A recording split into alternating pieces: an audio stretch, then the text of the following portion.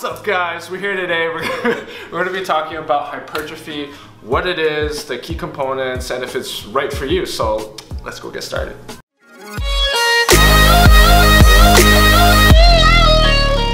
So what is hypertrophy? Is it a sugar rush? Is it when you get hyper? No, and the actual term for it is the growth and increase in size of the cells of your muscles.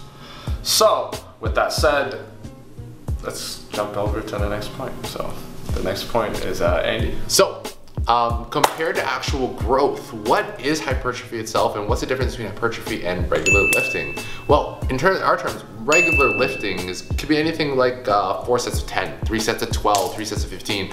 Pretty much the stuff that we all started with. Hypertrophy takes it in a little bit of a different approach. Hypertrophy, more or less, we incorporate things like tempo, we incorporate things like supersets, drop sets, everything you've seen, but in order to do it the right way, it takes a little bit more work, and we're gonna talk about that next. So the key components of hypertrophy, it's so hard to say hypertrophy.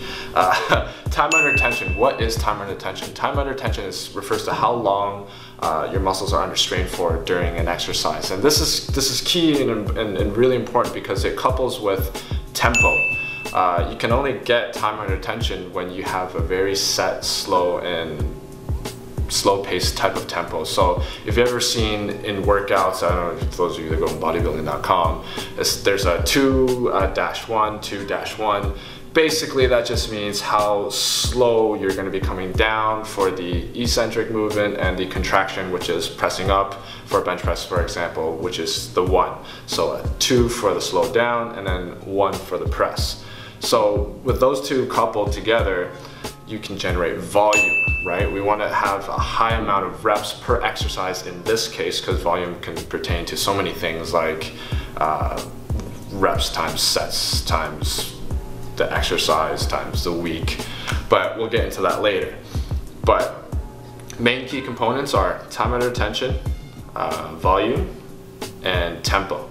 Those are the things that are going to help ensure your muscle growth through hypertrophy. Alright guys, that's the video. Today we talked a little bit about hypertrophy, tempo, time under tension, and why it may or may not work for you.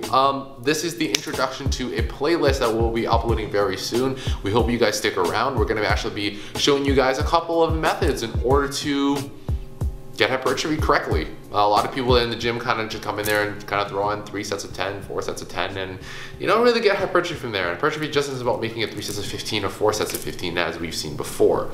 We're going to be running through it with you guys. We're probably going to give you a lot of methods and a lot of techniques, so stick around. Remember to comment, like, share, and subscribe, and we will see you guys very soon.